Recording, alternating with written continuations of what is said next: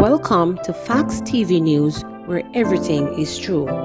Female business operator in Portmore gone missing. 20-year-old Jada Smith, a business operator of Miller Road, Passage Fort, Waterford, St. Catherine, has been missing since Thursday, August 5th. She is of dark complexion, slim built, and about 162 centimeters tall. Reports from the Waterford police are that about 5:45 p.m., Smith was last seen at home wearing purple blouse, light blue ripped jeans, and a pair of multicolored sneakers. She has not been heard from since then. Anyone knowing the whereabouts of Smith is being asked to contact the Waterford police at 876-988-1763, the police 119 emergency number, or the nearest police station. Child among 5 shot on 5th Street. 5 people were reportedly shot on 5th Street in Trenchtown about 6:30 p.m. yesterday. It's understood that a child and a female were among those who were shot. Information reaching reporters are that one of the injured people, a female, was shot in the face. Reports are that a white car drove onto 5th Street and shortly after, a barrage of loud explosions were heard in the area. It was later discovered that 5 people were shot and they were taken to hospital by police personnel. Their medical conditions are not known at this time. St. Mary woman shot to dead in room with 11-year-old daughter. An 11-year-old St. Mary girl has been left traumatized after the shooting murder of her mother at their home in Tanklane, Rockabessa, St. Mary Thursday night. 47-year-old Vera Bailey, a supervisor at Bashko Trading Company, Ochoa, St. Anne, was killed by gunmen around 9 p.m. It is reported that 2 men entered the community and asked for directions to her home. After getting information, the men went to the house where Bailey and her daughter were alone.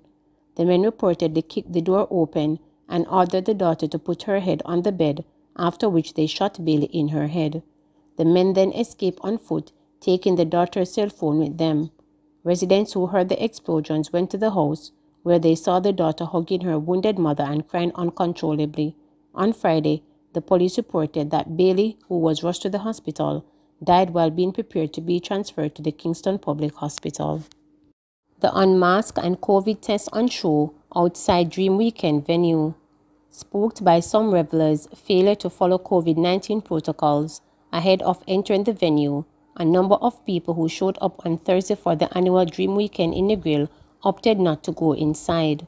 Paul Henry traveled from St. Catherine for his first ever experience of the popular show. He reported that he and his friend Marvin Richards opted not to go inside because of what they saw on the outside of the venue when they showed up. "Me kinda scared to go in, cause enough people now wear no mask, and this thing of COVID-19, you have to take it serious," said Henry. Others who asked not to be quoted had similar concerns. Superintendent Winchester Watson from the Traffic Enforcement Division within the Public Safety and Traffic Enforcement Branch confirmed that there were lapses in mask wearing. "You still have some persons moving around not wearing their protective mask, and we would have spoken to them about that.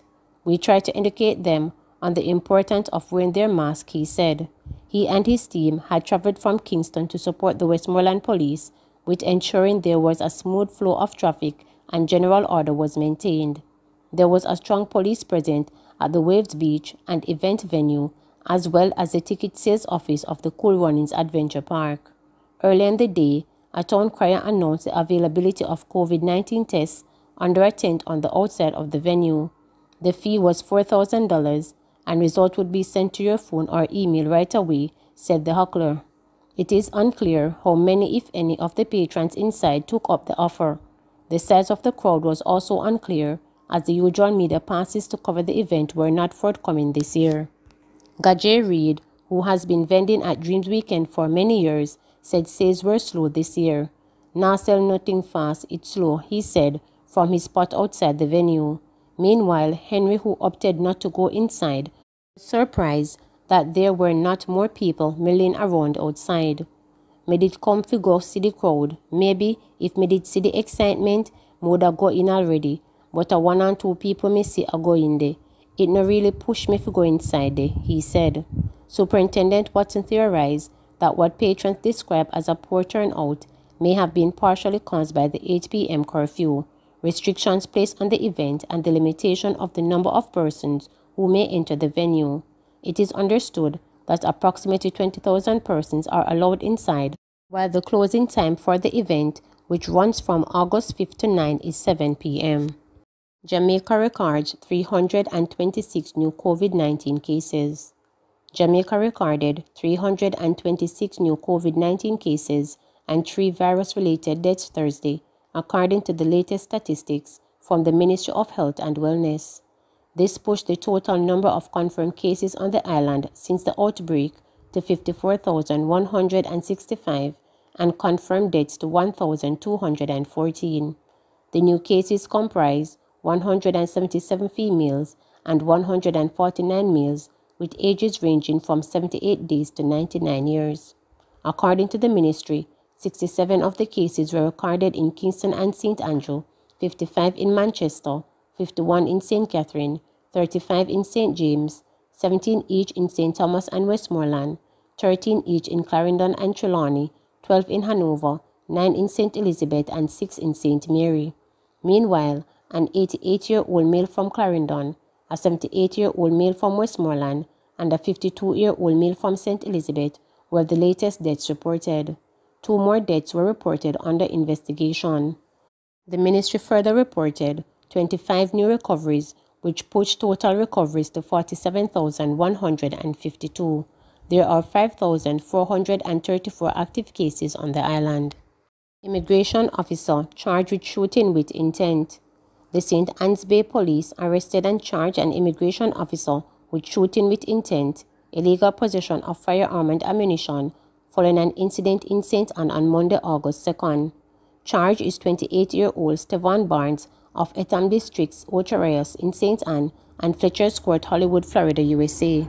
The police said that about 4 p.m., the complainant was driving his motor car and upon reaching a section of the roadway, he saw Barnes on his premises. Barnes then reported the open gunfire at the complainant. The complainant managed to escape and a report was made to the police. Lawmen carried out an operation and Barnes was arrested and charged after he was positively identified. 2 shot dead in Arnett Gardens. 2 men were shot and killed in separate incidents in Arnett Gardens, St. Andrew, Wednesday afternoon. Reports are that shortly after 5 p.m., armed men opened fire, killing a man in the Mexico section of the community. Hours later, in an adjoining community of Angola, another man was gunned down in what police suspected was a reprisal shooting. The Kingston Western Police are investigating the incident. Please remember to subscribe, like, share, and click the notification bell for daily updates.